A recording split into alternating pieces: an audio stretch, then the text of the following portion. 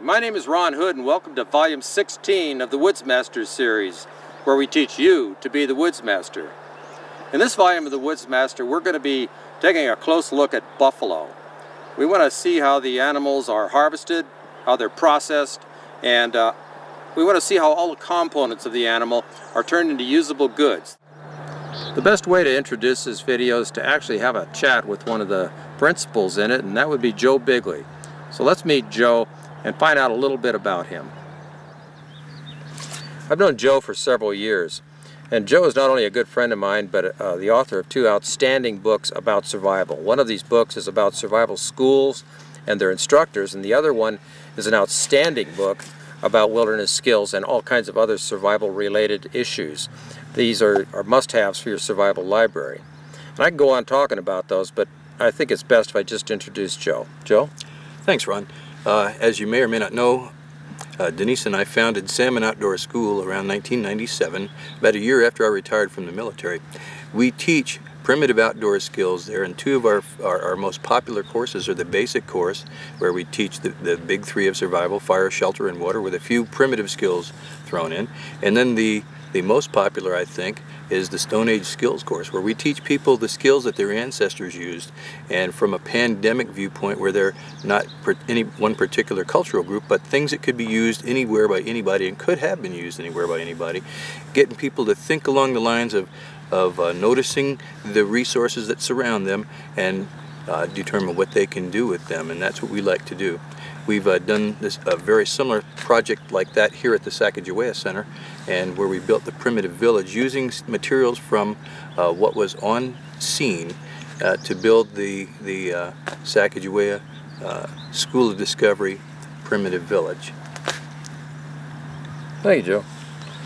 I think that pretty much sums up part of what's going to happen here, and I just want to add that Joe and Denyce have done an outstanding job of arranging all the things that you're going to see in this video.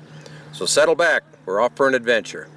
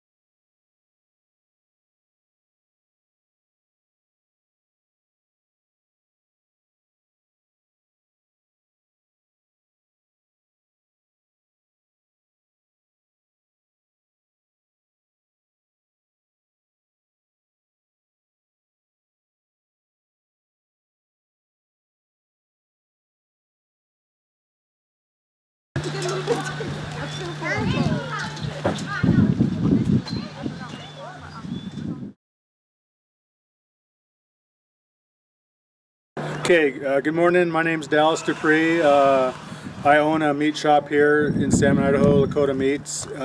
We are going to demonstrate to do authentic buffalo kill. I am Lakota-Sioux, so we're going to do it authentically Indian, Native American style. So I guess we'll go ahead and get ready to take care of the killing.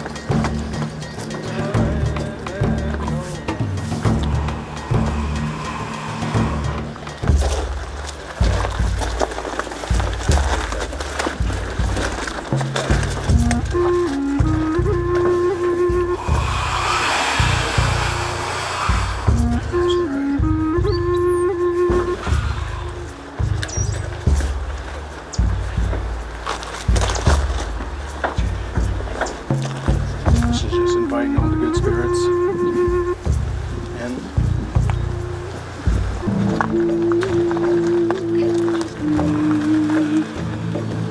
going to say a quick prayer to give thanks for bringing this buffalo to us. I'd like to thank the Creator for creating this buffalo that we are going to harvest today.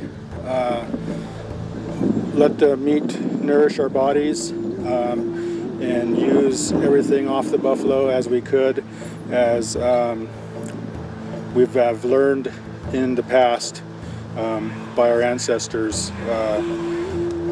And again, bless everybody and bless the buffalo, and let us have a good experience.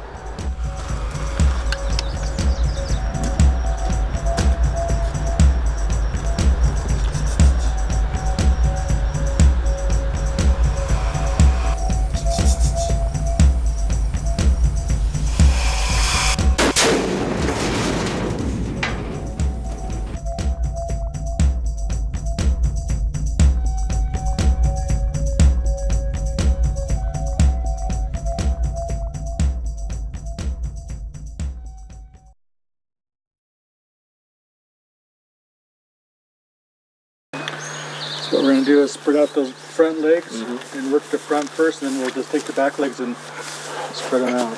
Okay. There you go.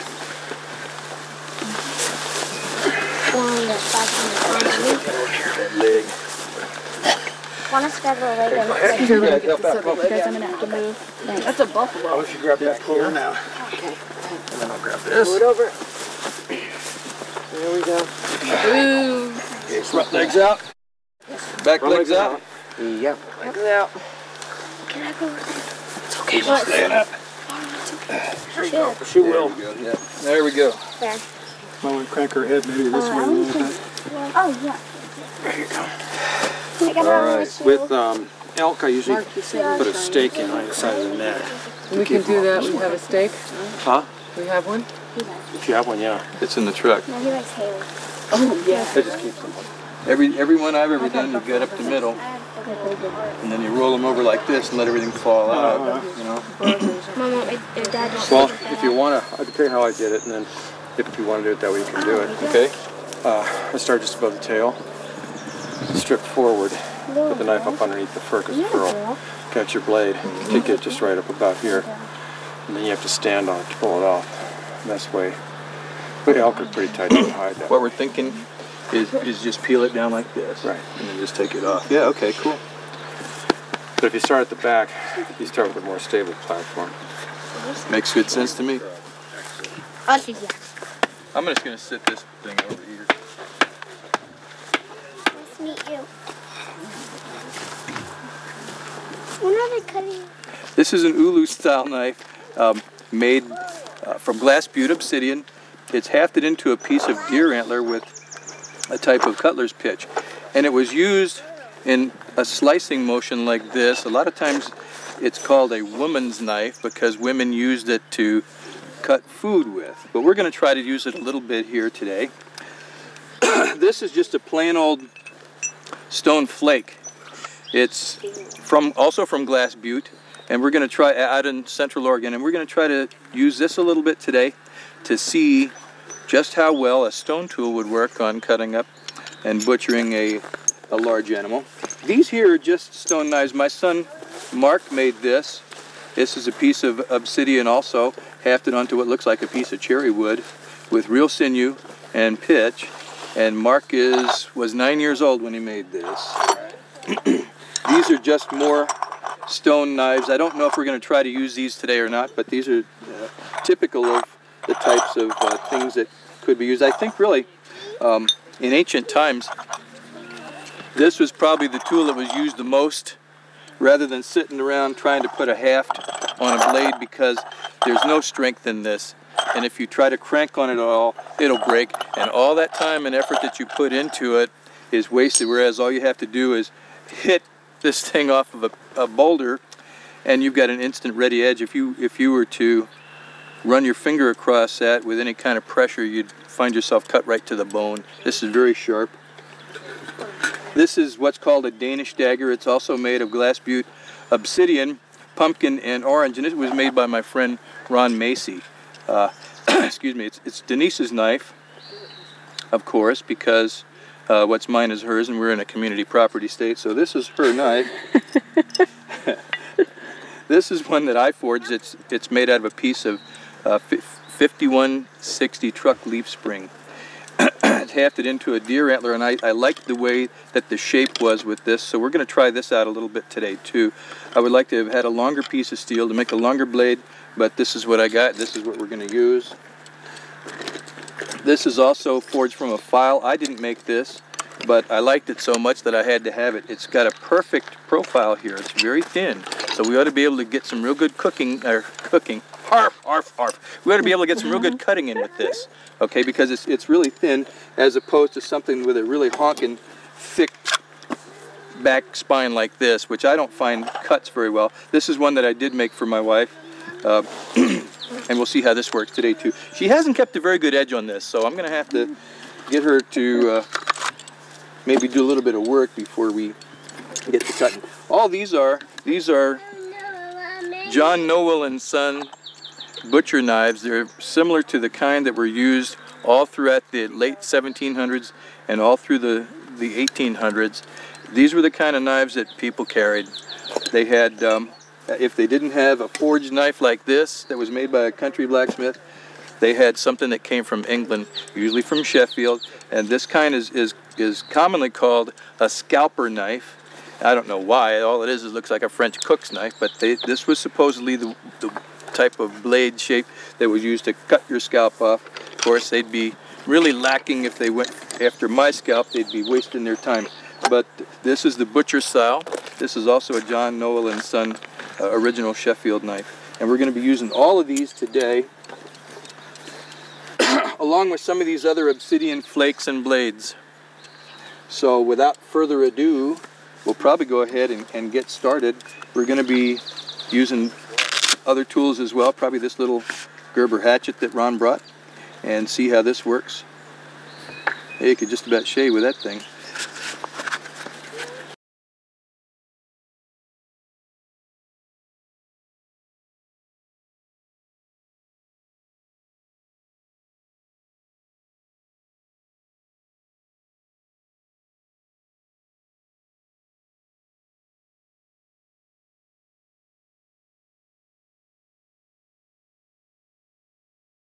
And then just stick the knife in sideways, turn it, and then strip And run it up like that. And you feel the vertebrae as you go. Mm-hmm. Guide the blade with your finger. Okay. So we make a cut like that. Ooh, how thick is her? thick. We're there. We're there. Now turn the blade sideways. Yeah. Set up. Yeah, there you go. Watch me cut my damn hand off here. That's okay, I brought the first aid kit. Okay, good. We're good to go then. Then just do this. Just like that. Yeah, then you could feel the vertebrae. Then you got control of the blade. That's what you think. Yeah. Actually, man with blade, that's dangerous, not dangerous man with blade. So, yeah. There we go. Get up under it. There we go. That's it. Okay.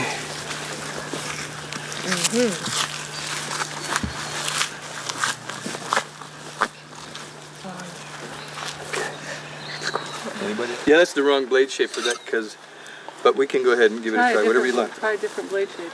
Okay. This one. This would be good for cutting meat. Probably not as sharp as Joe's though. There you go.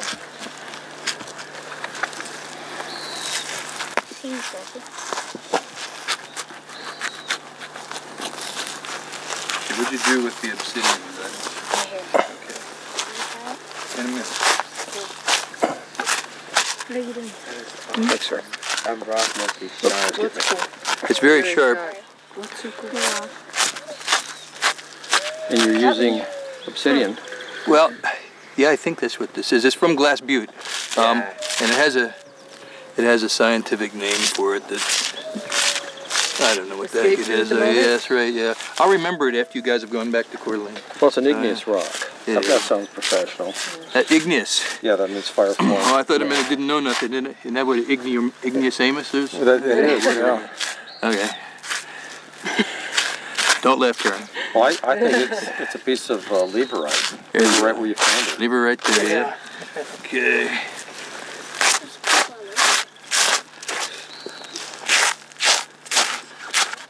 Okay, Mark, I'm going to let you cut this. Now remember, you've already had one obsidian cut already, right?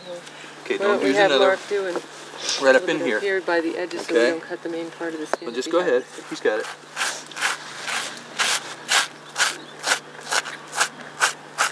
Step in here. There you go. Careful, careful, careful. You want to go slow and be careful, buddy, because you don't want to cut the hide. You don't want to cut Dad.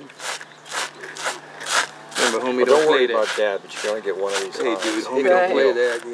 Just don't worry about Dad. He skinned it. Just this. What is it? Zach skinned it. This is just a piece of some kind of, looks like a sedimentary stone.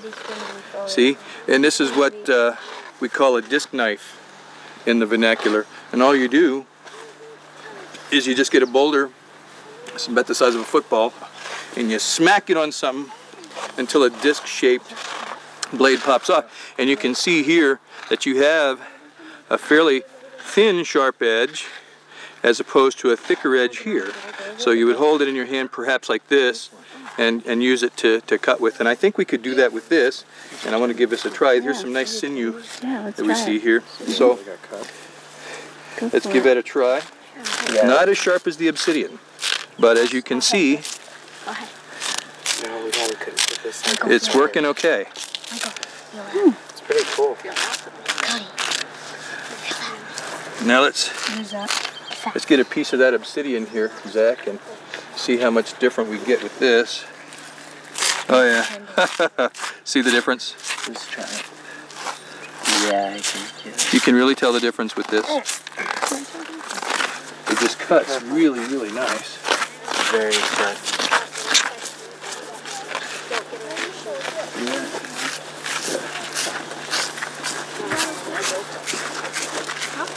It's still warm. Oh yeah.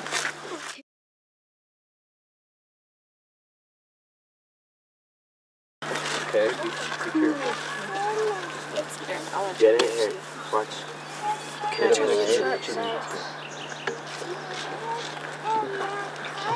Now then, start putting.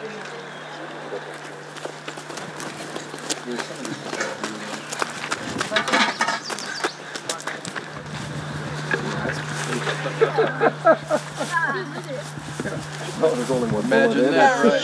Yeah, Cody. You find this.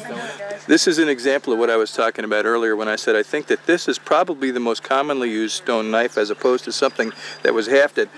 Zach here was using this nice piece of obsidian that was hafted onto an antler, and he just put a little bit too much pressure on it, which is easy to do when you're doing this kind of work, and zingo, it comes off, and pretty soon he's going to be just holding the blade and using it anyway. So for expedience, just take a piece of stone like this, make sure it has a sharp edge, and use it.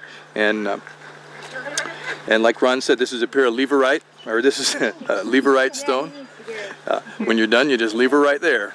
You don't have to worry about any work that you put into it because it's already done. It's already served its purpose. All right, and then Well, right this one down cuts here. so easy. Getting nice and chilly now.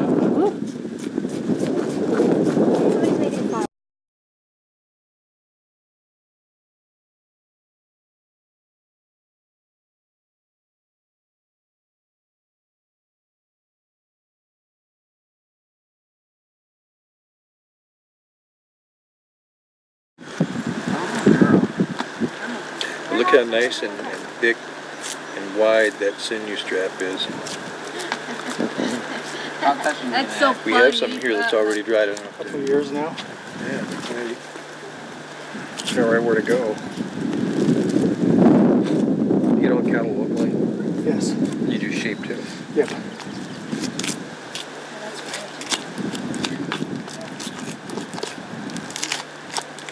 Is that the tenderloin? That look great, honey. That looks wonderful. Yeah, that's That delicious. looks wonderful. Piece of meat. Made it be soft. What do you think, Dallas? Right along in here? Am I gonna be, huh?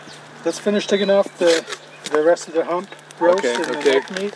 Okay. And then we'll work that back out and I'll show you how to do it with that pin bone like that. Okay, great. Got a lot of good meat right there. The wrapped ones? Huh? The wrapped ones, let's put it in there, right? Okay, this is going to be a project right here. We're cutting the back end of this buffalo off because we want to get the guts out. We don't want this animal to bloat up and spoil on us. And so that's what we're trying to do here now. And as you can see, it's starting to bloat a little bit. Nothing to worry about yet. But this is a little bit different from the traditional way of skinning and gutting an animal, where you take it up the middle from the belly. On a larger animal like a buffalo, it's harder to do, especially on a big bull. Of course, this is a small cow, but we wanted to do this the traditional way, or the ancient way rather, because as I said, this is an experimental archaeology project that we're trying here at the Sacagawea Center.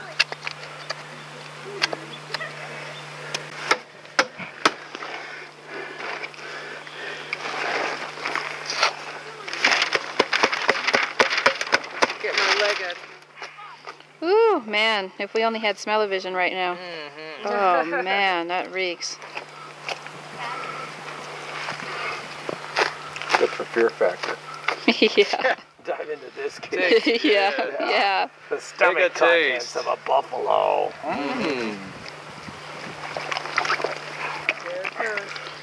Oh, my goodness.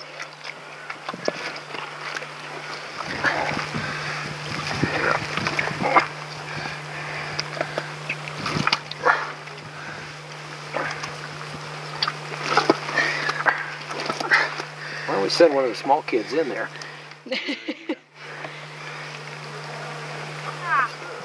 How much do you guys charge for the boxes? Let me know if you're getting tarred. I've been a tard all my life. Yeah, I was going to say something like that. That's awesome. But Hey guys, that's interesting, Nod. Grab on. Grab on, Zach. Pull. I'm allergic to meat. There we go. don't be a That's teenager. it. Hey Mike, come on over here, buddy. I'm allergic to that. That's it. It's warm. It's squishy. No green juices. Zachary. Sure is tasty. What you got there? Ah. Uh-huh. Hey, you. But I got What are you tying now? The bottom of the Knife is lying esophagus into over the there. stomach. Okay. pick that up and put it so someone doesn't cut the foot off with it. Because we're going to get rid of the lungs here, and then she can have her stomach for her soup bowl. Trying to be like Joe. You hear that? Yeah, you. Yeah, hey. Did it with it. You ready? Your son's been cooking this all day. It's a fine piece of meat. I want as much as I can get. Hoorah. So, where's the bladder? That's why God gave us sharp teeth in the front. Cover some?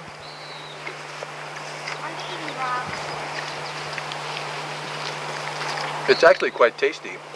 Very good. Is it raw? It's still a little bit raw, but not bad. But it's good. Can I trust one? Take a bite on the outside. Yes, go. Okay. Mine's low.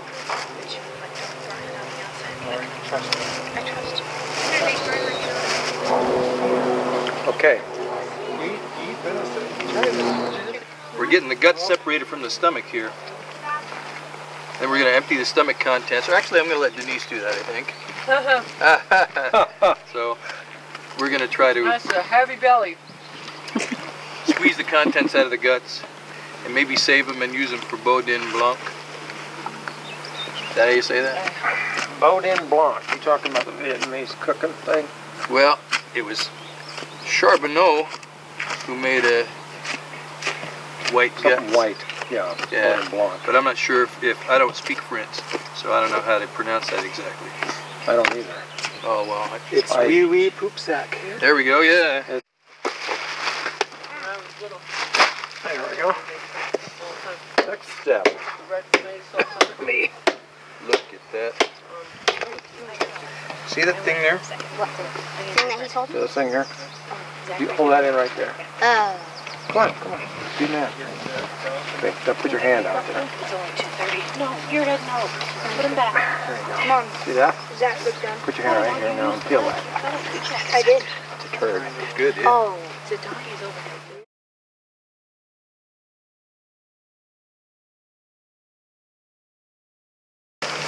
We're kicking butt, we're kicking guts here. Kicking butt and kicking gut. It's got a good spot for you? Go a little further right down over here. You want over here? Yeah, I just want it a little bit there. Okay. Okay. Here you go, buddy. There it is. What is that? Put your hand out there. No. You know what that is? I know we're not around any Sioux people, but I am Sioux. When we butcher buffalo or beef cows, we pretty much consume everything, which means we eat everything. So this piece right here is called what we call the Bible. It's got really thin pages in it. So basically it's just one of the stomachs that a buffalo has to digest the hay. And there you can see the hay in there. Most of the time we clean this all out. When I was younger, we used to use the creek or the river, and we'd all stand in the creek, the whole family, and we'd clean out the parts of the cow stomach or whatever, and try and clean most of the manure out. My grandmother used to always tell us when we were cleaning this kind of stuff is to leave a little flavor in it because she didn't want it too clean, so we try and leave some of the green stuff in it. This is the regular stomach right here. Basically I just cut off that portion here, and now I'm just going to go ahead and cut and make a larger cut into the stomach. Okay, what we're going to do now is we're going to clean out the manure. That's kind of a messy job. Some people don't like to do it, but... Did you want me to do that too? What's that? Do you want me to do it? No, this is fine. Basically we're just cleaning out the contents of the stomach of the buffalo. All it is just manure, hay, feed.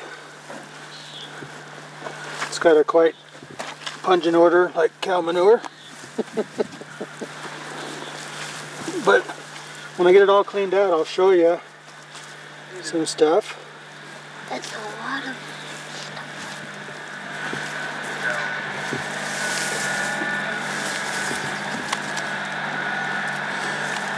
And I'll finish it up here. We're going to take this to the creek now and finish it up, get all the grass off it, wash out the manure on the inside, and we'll take this part too and we'll do the same thing with that.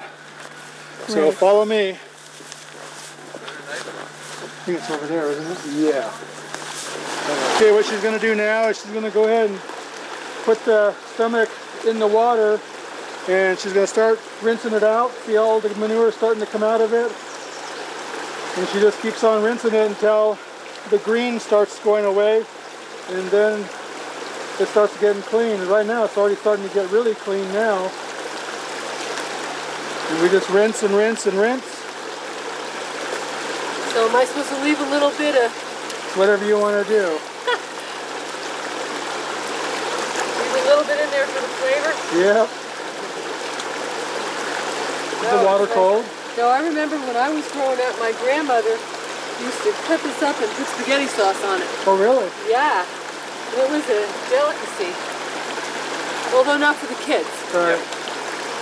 But the adults, they loved it. My grandfather did the same thing. It's an Italian thing, right? That's right, it's an Italian thing. Yeah. Mexicans heat it up with spicy stuff and call it menudo. That's right. Right. That's right.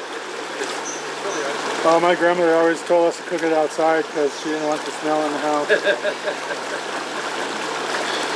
Now with it cleaned off here, you kind of can see the different chambers of the stomach.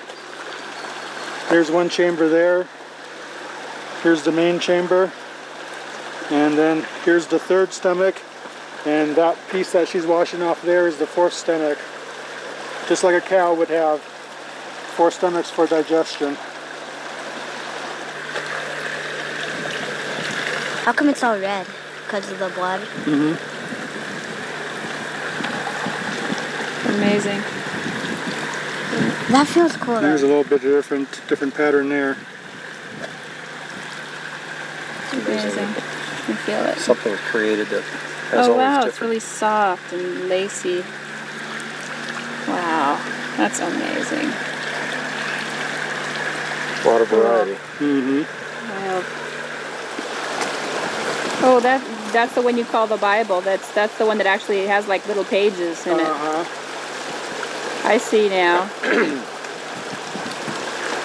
Is it thin? Oh, they are thin. Yeah. Look at that. You can see the manure going away. That's why tricks are so nice to use, because the Yeah. manure just floats away and it goes away. Denise is probably your legs are cold. No, actually, it's nice. Look at that, Ron. And there must be how many folds in this, Dallas? Where it looks really. Yeah, where it's easy to see. Right here. Look at that. Woo! Okay, yeah. So you just have to clean out each individual chamber. Wow, look at that. You see how many of them? There's quite a few of them. Yeah. So So that's. I think I've gotten about halfway through, Oh my gosh. and I have a little bit more to go. See, this one Oh yeah. needs Okay. a little work. Great.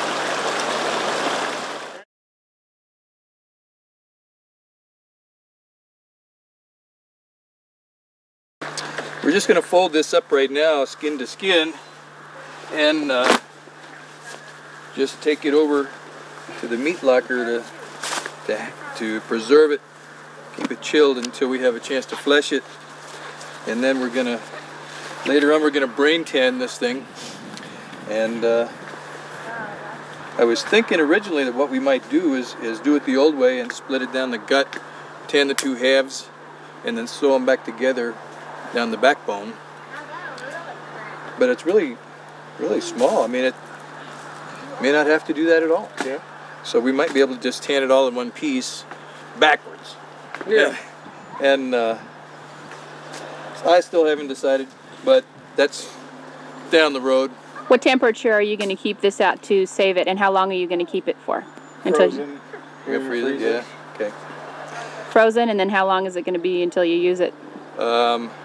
If we don't get it before August, we'll be tanning this thing during the 1805 living experience, August 12th to 21st, 2005, for the Lewis and Clark Bicentennial At the Sacagawea Center. At the Sacagawea Center. In Salmon, In Idaho. Salmon, Idaho. Starring yours truly. All right.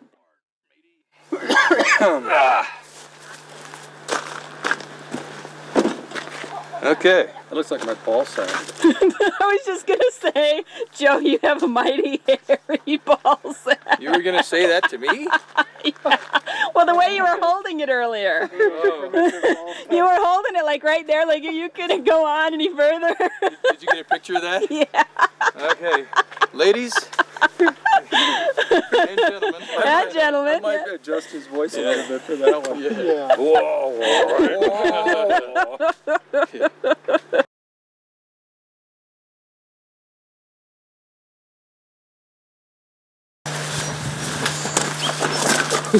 This way? Yeah, just dump it in.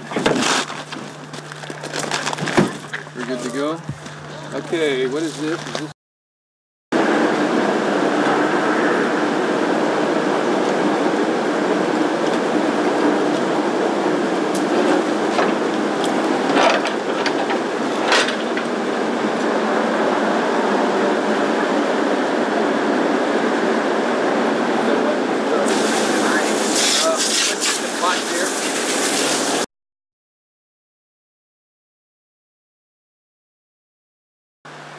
I'm attempting to knock a blade off of this piece of obsidian.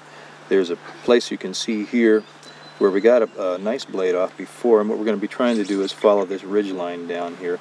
I'm not sure if I'm going to be able to do that or not because it kind of tapers off and dies right here, but we'll see what we can do.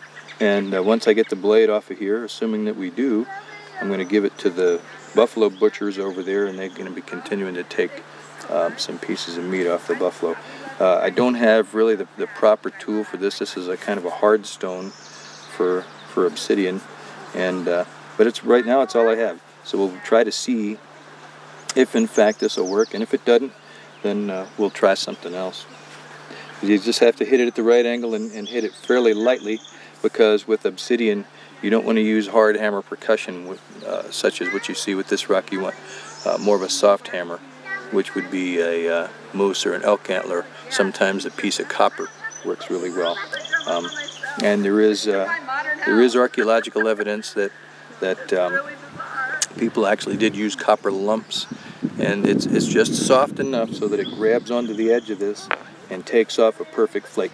We're going to go ahead and try it anyway and see what happens. And here we go. If it doesn't work really well, Ron's going to erase this whole friggin' section.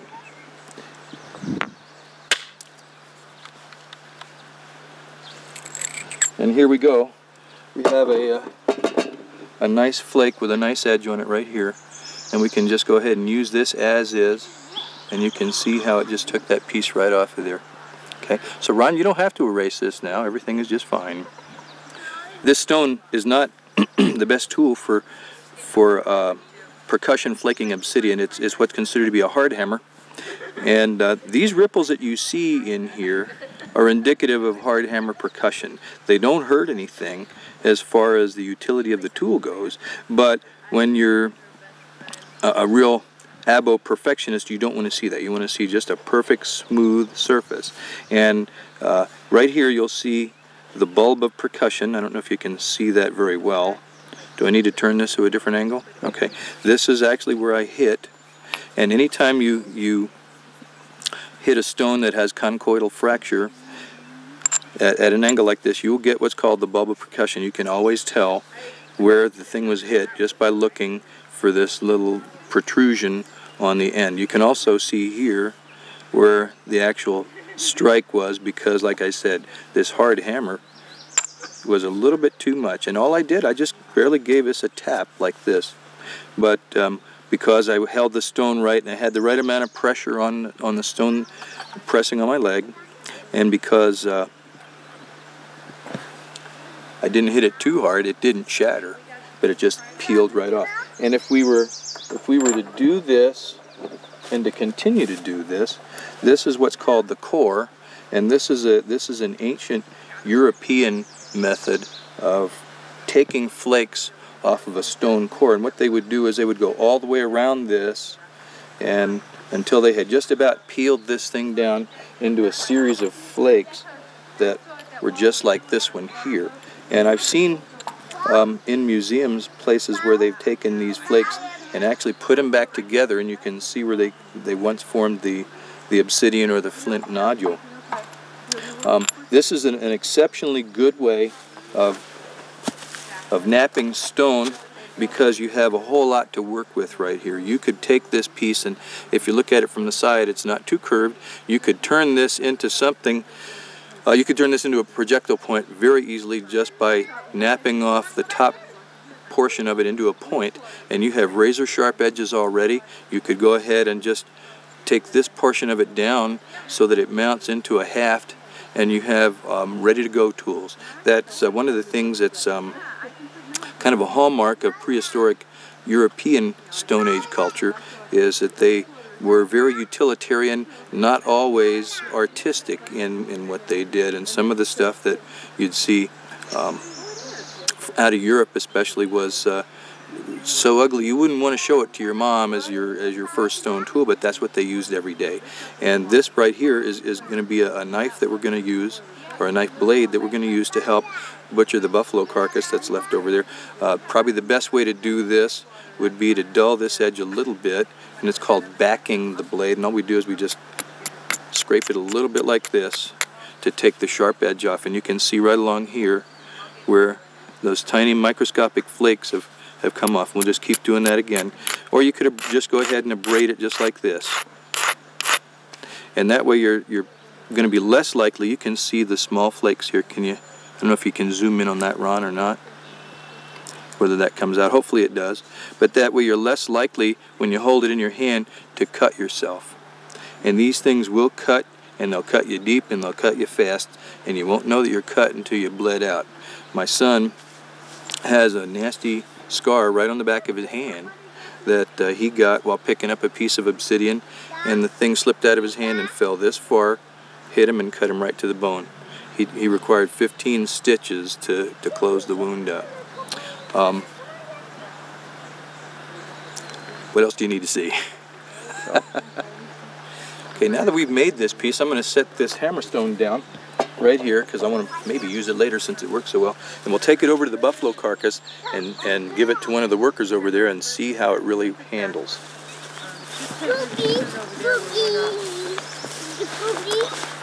Hoorah! Stone blade. Yeah. Here, catch. No, we're not going to catch. No, we're not going to catch. I'm You don't want cookies? This is the back. This is the edge. Okay. Put your hand there and use this. Cut with that. KO. Okay, but get up off your buttocks. Well, they're going to go get me a board. Is that pretty good, Jess? Just slip out of my fingers. Yeah, that's really hard. No, Jesse. What are you doing, Niece? Okay, I'm just going to make a cutting board out of this the bark here so that we can use it. What do you think, Julie? What do you mean? Is it good? Yeah. Good. It cuts good, doesn't it? Yes. Yes. It's beautiful. My dad sure knows how to make a stone blade. Say that. My dad sure knows how to make a stone blade. A sharp stone blade. A sharp stone blade. Cut the heck out of you. Cut the heck out of you. Yeah, there you go. Hoorah. Hoorah.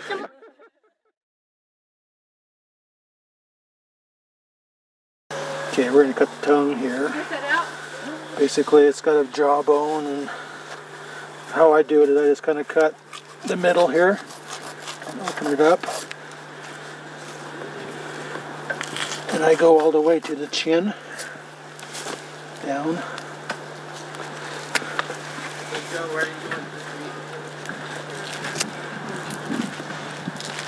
Just ask Denise. Oh, you're cutting it open. Okay. And then what I do is I skin cheeks back a little bit because I got to get to the tongue, which is underneath right here. And I just kind of skin the cheeks back to open it up. And then with a clean finger I grab right here and I take my knife and I cut it right against the jawbone because I can feel my knife against the bone of the jaw here on both sides.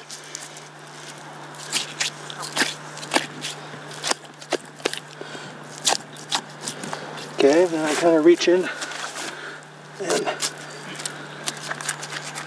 cut it to the point of the jaw, of the bottom jaw, and I pull up, because you don't want to cut the tongue, you want to cut the little membranes that hold the tongue in place. And you pull on it.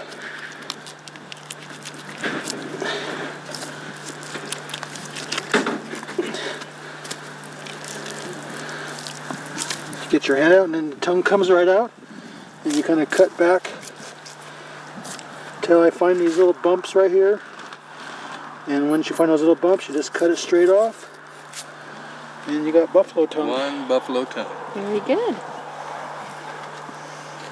Looks like it has fecal matter on the tongue. What's that buffalo been doing?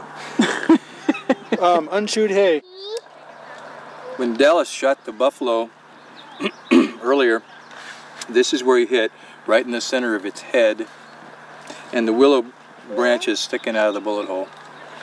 Now what we're going to do is we're going to skin this head and crack the skull to extract the brain. We want to try to use as much of the animal as we can. Excuse me. And one of the things that was used in ancient times and still used by me today is the animal's brain. We use it for tanning hides. The skin, the pants that I'm wearing are brain tan buckskin pants, and we use the brain to soften them in a process that we'll probably go over a little bit later on. But right now what I'm going to do is I'm going to take the willow out of this animal's skull, and then I'm going to turn it over. I believe Dallas was starting to skin this yesterday. The reason you skin this is because we're going to try to crack the head open And you can't do that with the skin intact on it. If I was just purely going to be getting the brain out, all I would do is be make an incision in the front of the skull and peel it back and smack it with a stone or something hard to shatter the skull, and then I would scoop the brains out and not worry about skinning the head. But I think that this can make kind of a nice something, maybe a mask, who knows. But we're going to try to skin the head here a little bit and just peel it back. And once it's off, then we'll go ahead and crack the skull and get the brain out. And this is pretty much the same as skinning anything. You just go ahead and I'm going to cut this big piece of meat off of here. And we're not going to use this because it's been sitting out and has started to spoil. And I don't want to eat spoiled meat. Regardless of what people say about me, I don't eat spoiled meat. But we'll get this off of here. Do you have black hair like that? What we're doing really is we're trying to separate the membrane that holds it onto the head, and that's the easiest way or the cleanest way to skin something. I'm actually going to try to separate the nose down here and see if I can peel it off that way.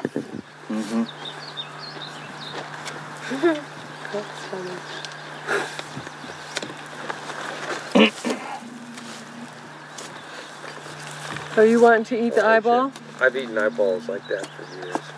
Eat one. No.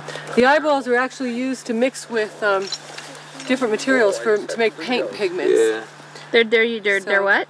They're used to mix with different materials to make paint pigments. They seem to make a good base for paint Like a pigments, temper. and they hold, the color really well. Very interesting. So a lot of primitive cultures did use the eyeball for that. Very good. We haven't eaten them. Ron has, though. Ron has. He's eating eyeball stew. Ooh. And just plain old eyeballs. Yummy. When Joe is finished skinning this out and we're ready to tan this hide, we're going to tan the whole thing and sew the facial hair here onto the top, the whole head onto the top, so it'll make a cape. It'll be a really nice addition to my Abo wardrobe. Yeah, but I might not be able to tell whether you got it on or not. That's terrible. Be careful, she's got a knife. I got a whole plate full of Be careful. And I thought you were going to tell me you'd like to take me out maybe to a nice Abo feast. Well, I would. But I don't know if I'm going to be able to now, huh? I don't know, you have a lot of making up to do. Well, you know, I don't mind doing They that. may have to now. Yeah, you may have to now. make up. So, Joe, why are the flies buzzing? I said, I'm not sure whether they're buzzing around the head or whether it's just me, my deodorant, or maybe Your lack lack thereof. So, About that. I'm not due for my month. I don't take a bath every month. Why would I want to take one that frequently? Come on. Yeah, I mean it's not August yet, guys. What's up? We have tried to use different mints and sage brushes on Joe to try to kind of... But they just wilt. So it doesn't Actually, work. sagebrush works really well keeping the mosquitoes away. If you're out walking at night and you take a handful of the sagebrush leaves and you just rub them on your exposed skin, we found that the mosquitoes don't bother us that much. And we don't smell too bad either. The sagebrush is kind of a nice Of smell. course, we may not notice it either, but you know. Well, or should I rephrase that? I don't smell that bad. Yeah. What I'm going to do is I'm going to take the eyeball out of the socket here and I'm going to freeze it because I'm not going to be making any paint pigments right now. But when I get ready to, I'm going to be mixing it with different types of plants or mineral matter to make different types of colors and pigments, and the eyeball makes a good base for those pigments and gives it a richer color, and so I like using the eyeballs for a base for paint pigments. I won't be doing that right away, so I can store it either in the refrigerator for a short period of time or in the freezer for a long period of time, and so I think I'll just freeze these right now.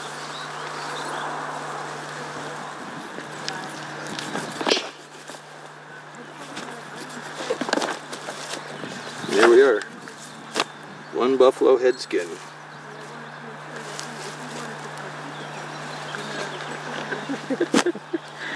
Wow. Okay, that's done. What I think I'm going to need to do, here's where the bullet hole went in, so the brain is right across in this area here.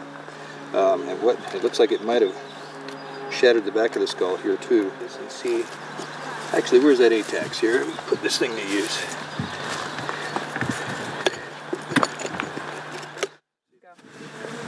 You can see where the occipital bone is separated from the rest of the skull, and if you just do this, you can see where the skull itself was shattered from the impact of the bullet. This animal was dead immediately upon being shot in the head.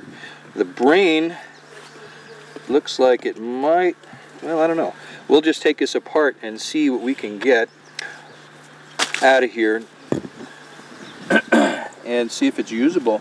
There's a lot of blood in there, and if the brain is too scrambled, I might not be able to use it. But then again, I might. So we'll just go ahead and give it a try. I'm going to use my axe here. There we go. And that will open this guy up a little bit. I'm going to use the ATAX on that. I'm going to try the... Oh, you want to try the Aboconda? This is the Aboconda. It's a knife that Joe made for me. Great knife. And it'll do a real job. Massive. See the size of this, made out of 1095 steel. File work and the whole thing. But this is a powerful knife for hard work. Thank you, Ron. And thanks for the nice comments on the Aboconda. The Aboconda. Yeah, it's kind of a play on words, you know. This was the original name of the knife, was the Aboconda, and somehow Ron turned it around to the Anaconda. I don't know how he did that. Oh, man. That's good, Joe. But anyway, yeah, it's working pretty good to That's a nice knife. get this out of here.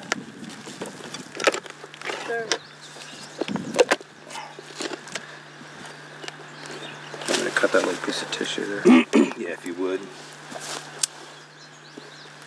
What would the Indians have used if they were getting into the brain? They Well, just hit it with a rock? Hit it with a rock and smashed it. I've actually seen buffalo skulls with a circle about this big chopped out of the middle of them that are from Aboriginal times. Thank you. Okay. And yeah, this brain is pretty well scrambled. You can see how jelly-like it is. We have a piece of the skull that I just pulled right out of there. I don't know. I would just like to have it less bloody. The reason why is because one thing we want to do is we want to try to preserve this brain in some fibrous matter here so we can dry it and use it for later on. And I don't want to have too much blood in there because the blood will turn bad on it and it'll make the brain go rancid quicker. I might be able to wash this off in the creek. I don't know. We'll have to see. I think what I'm going to do is give us another whack. Okay? Ready? 1, 2, 3. Maybe another one here too. Some blood down in there. It was blowing all the way through this. Yeah. It was completely shattered. Oh, yeah. Here. Got a bullet? No, I think it's just more bone, see? Mm-hmm.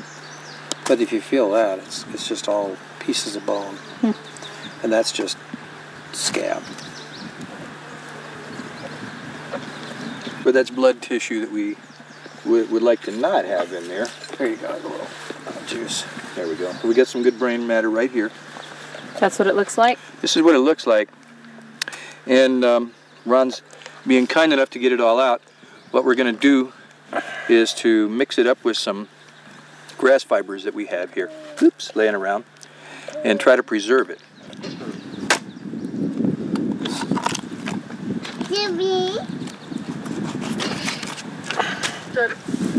I'm just going to set this down here for right now. Is this part of the brain? Yeah. It was really scrambled bad. Oops.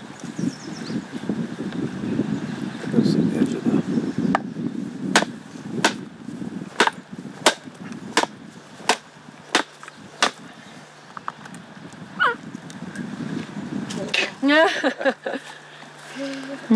That's a good piece right in there. Yeah. All right. Try to get that blood out there, niece. Yeah. Let's get some of that coagulated blood out. Good job, Ron. Oh. What we're doing is taking the brain out of the head here, and we're going to get a little bit of the blood out so that we have more pure brain. And this is just some grass clippings, and they're easy to use because what we want to try to do is get the brain mixed in through this grass here, because the brain itself, if we try to dry the brain itself, it would form a coating over itself that would be pretty impenetrable, and the brain inside wouldn't dry, and then it would rot. So the mixing it with a fiber like this, and you could use any kind of fiber. There's some over right, I think over there, is that some? Yeah. What it does is it separates the brain into smaller pieces mixed in with the fiber, and it makes it dry better and thoroughly so that we can preserve it. And so what I'm going to do is take the... Or freezing. Yeah. So this is what we call a brain patty, and it's not too bad that the brain's already scrambled. Yeah, it's actually pretty good because one of the parts of the process here is we want to squish the brains up and mix them together. And this is something that, oh look, we have some skull mixed in with the brain. Yeah, there's a little bit in there. I'll be right back. Oh no, I won't. I'll wait. Yeah, you should wait. You don't want to see the brain? No, it makes me sick to my stomach to look at. Oh, well, you're just developing a little bit of a... Where did you get this sensitivity, buddy? Yeah, so we want to really scramble these brains up really well. Here's a piece of spinal cord. Oh, okay. It ain't gonna hurt. It probably has the same type of fluids in it and oils in it as the brain. What's spinal cord? So we're just going to take the blood off that, and we can mix that in there with it. Now, some of the blood out. This is, you might wonder why you're mixing it with grass. What good would that do? You're going to make it like a grass pancake with this, or a grass patty. And as it dries, it'll just, we should have some mint or something to put in here. Is there a sprig of mint over on the wiki up over there? Would you get that, Joe? I think there is. You can use anything, yeah, like that to put it in. Any aromatic herb to make it smell a little bit better. Generally, you use about 4 times as much organic matter like this grass than you have brain. So, and the more, the better. So the more grass we can mix in with this brain, the better off it's going to be. And that'll prevent the brain from making its own little coating and protecting itself, therefore making it so it doesn't thoroughly dry out and it begins to rot.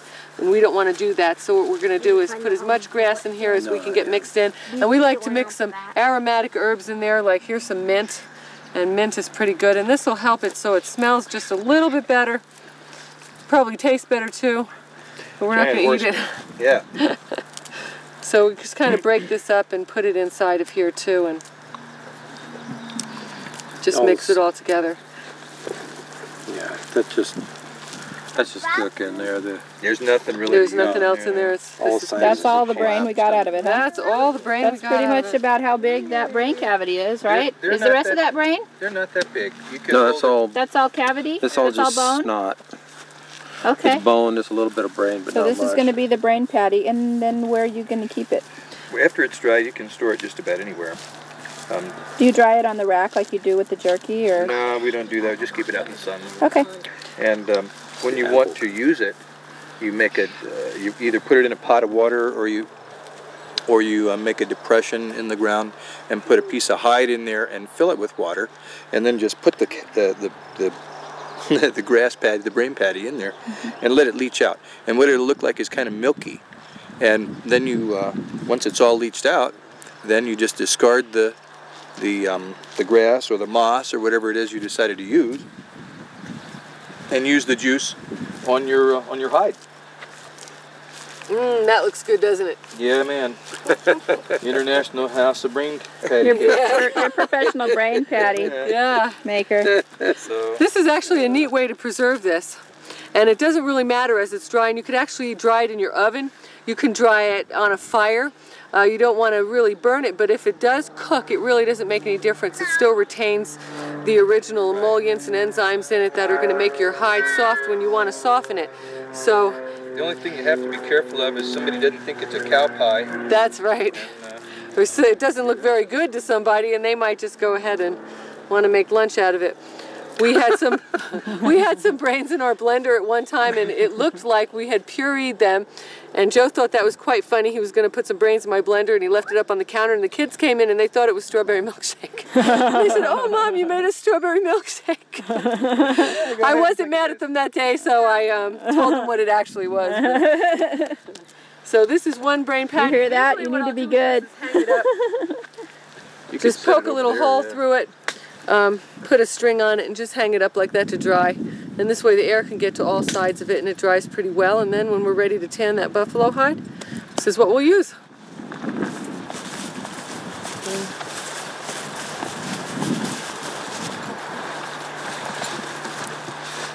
There it is. And I have a piece of sinew I could use.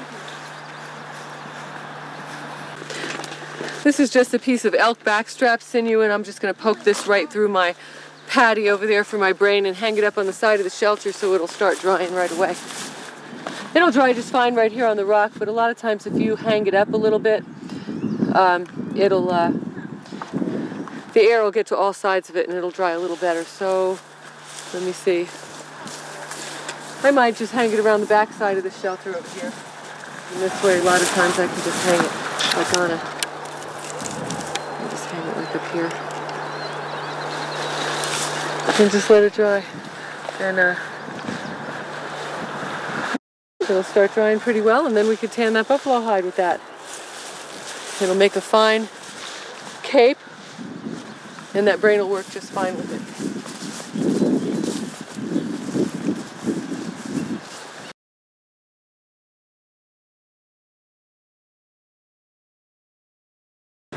One of the things I just want to mention is that you have to be cautious when you're handling brains, particularly if the brain has had an opportunity to decompose or start to rot a little bit.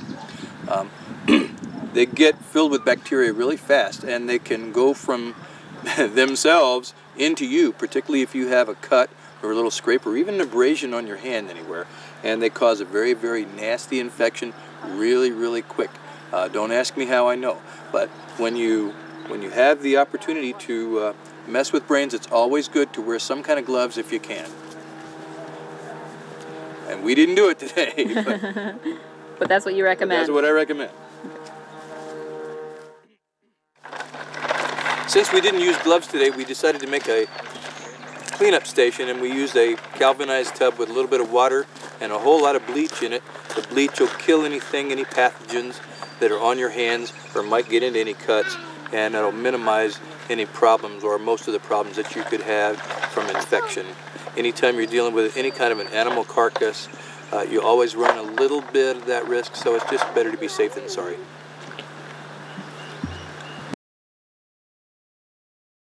What I have is a buffalo leg, one of the legs from the buffalo that we butchered, and I'm going to be skinning it out, trying to take the skin with the dew claws off at the same time in order to make an ancient style of a bag.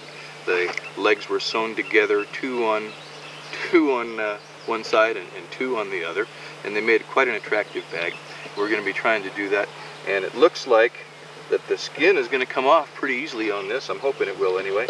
I have a real inexpensive little Mora knife, and we're going to see how well that sucker works. So without further ado, I'm just going to cut down the center here to get the cut started, and we'll just take it right down this way. One of the other things we're going to be doing is to process the entire foot here. We'll be using taking the sinews out and drying them and using them for various different things. Leg sinew is particularly strong, and we like to use that when we're wrapping points and things that we have, such as arrow points, spear points, things like that. And also, we'll be processing the bone as well into different types of tools. This seems to be coming off pretty easy. I want to try to get this cut as straight as I can, especially down here by the hoof, where it's a little bit tough. Then I'm just going to skin this the way we did everything else. We'll just cut the membrane. Of course, it would help if I used the edge of the knife instead of the back. You can generally skin almost anything pretty easy without cutting a whole lot, just by separating the membrane tissue, the connective tissue that actually attaches the skin to the tissue that attaches to the bone. And you can see that that's all I'm really doing here is just cutting the membrane tissue and then just pulling it back. When it stops, just cut a little more, and it will continue to separate just like this. And we're gonna, looks like we might be able to get these dew claws off fairly easily. We'll see in a minute. We're gonna take it around and just peel it off like a coat.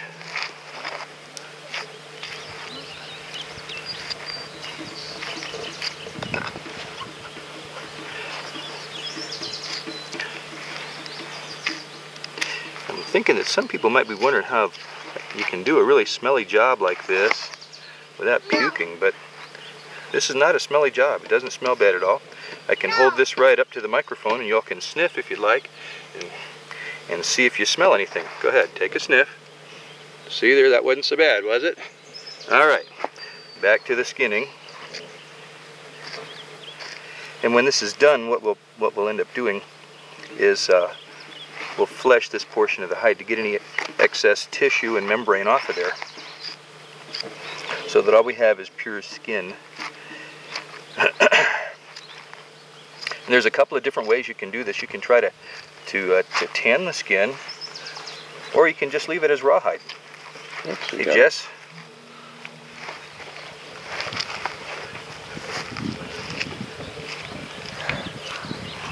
Did you come over to see what's going on? Huh?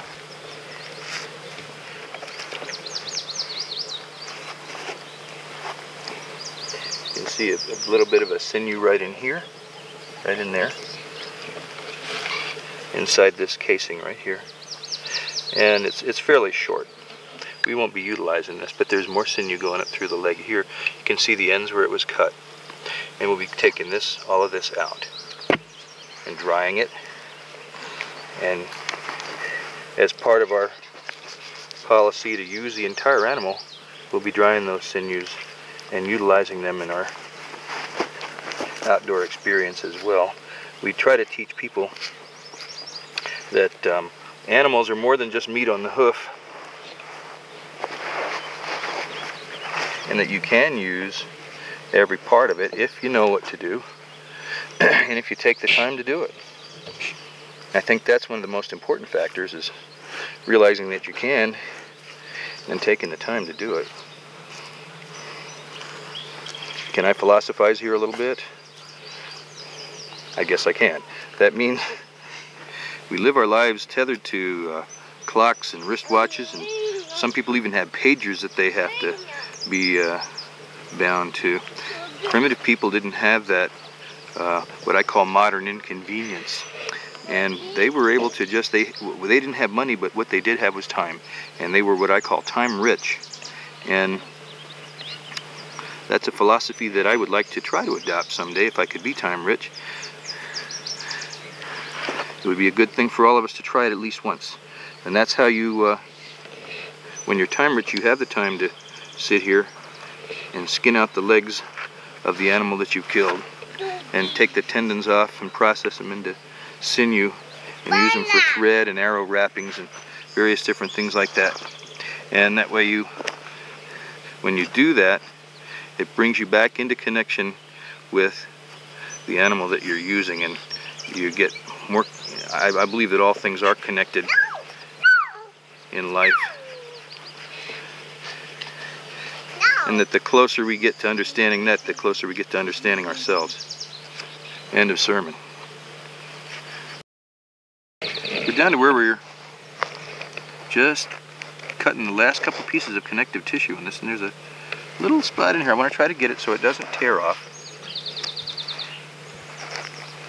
And we'll cut that little piece of skin there, and then it'll be separated, and we will have skinned out the buffalo leg. And see, we have a fairly nice little piece of hide that we can sew. We'll sew another piece here like this, and then two more on the opposite side, and trim the tops to make a really nice bag. Of course, we do have to flesh the skin first. There's quite a bit of fat and membrane left on here, and I did accidentally cut it in one spot there. Shame on me. But nonetheless, this is a fairly decent skinning job, and we'll like I said, get the rest of them and take it from there. Now we still have the rest of the leg left. We have the hoofs, and later on, at some point, I'm going to remove these hoofs and boil them down for hoof glue. And you can see here that we have quite a bit of sinew left in here. This hard outer casing is just a membrane that connects it, and we're going to try to get the sinews out. This is tough here. Look how tough that is. It's like cutting through plastic. When it's wet, it's not a big deal, but when it's dry like this, it's tough. It's pretty tough. So there's a nice piece under here. We'll just try to slide the knife under that and cut this way. Cut through here. See, we got a little bit of blood. There's still a little bit of blood left in there.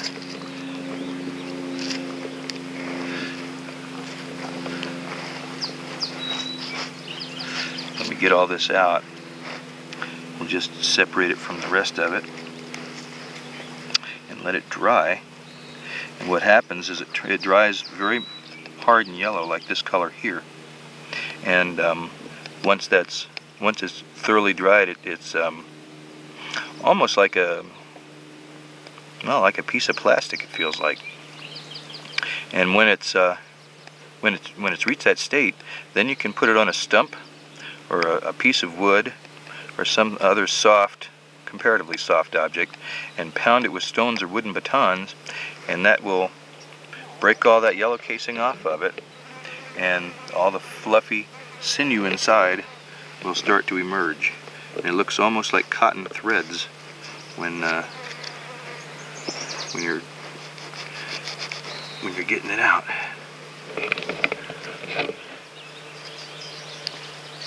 Here's the sinew casing right here.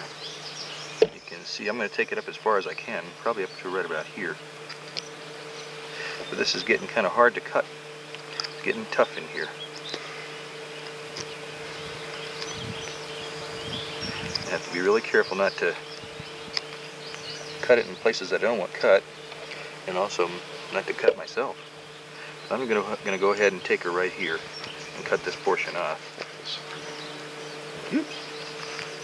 There we go. And that's what she looks like.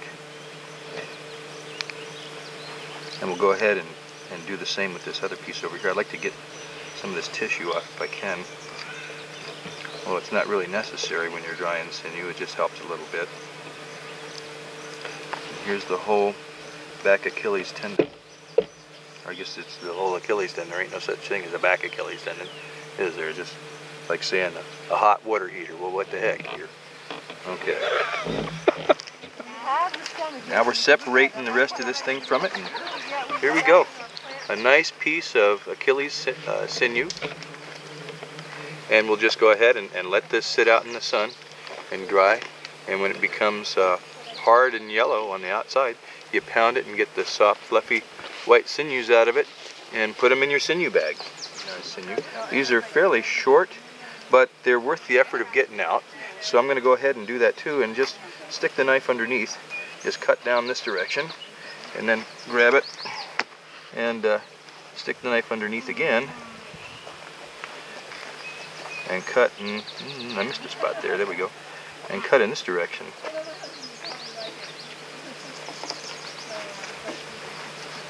There's another piece there. And then there's some more right in here. We'll try to get all of this out for use as bindings. And there we have it. We have what's left of the, well, here's some more here, and I'm going to get this out as well. But what you have left is the toes and these bones in here, and the ankle joint here, and then this bone here, which we're going to be separating and making into tools. But first I'm going to get this sinew out.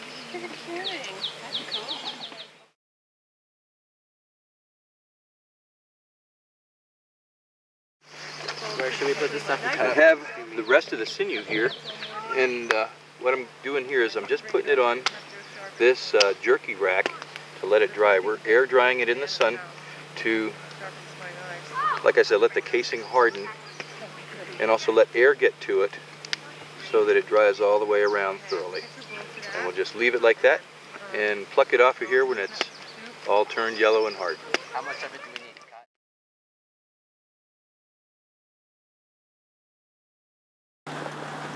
cut? What we're going to do now is get the rest of the meat off of this buffalo carcass that we just finished butchering. And you can see how there's still quite a bit left on there.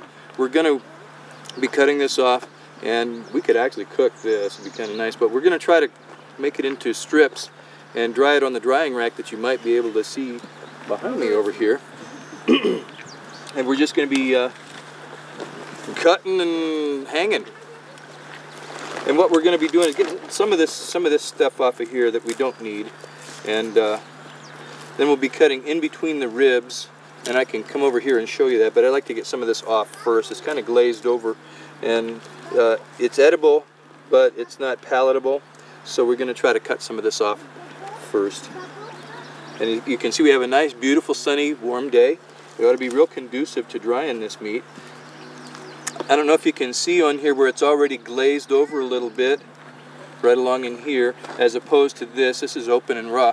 When the meat is glazed like this and like this, it keeps it from getting fly blown, which means that the flies are not going to land in it and blow the meat. That is, poke a hole in it and lay the eggs that turn into maggots.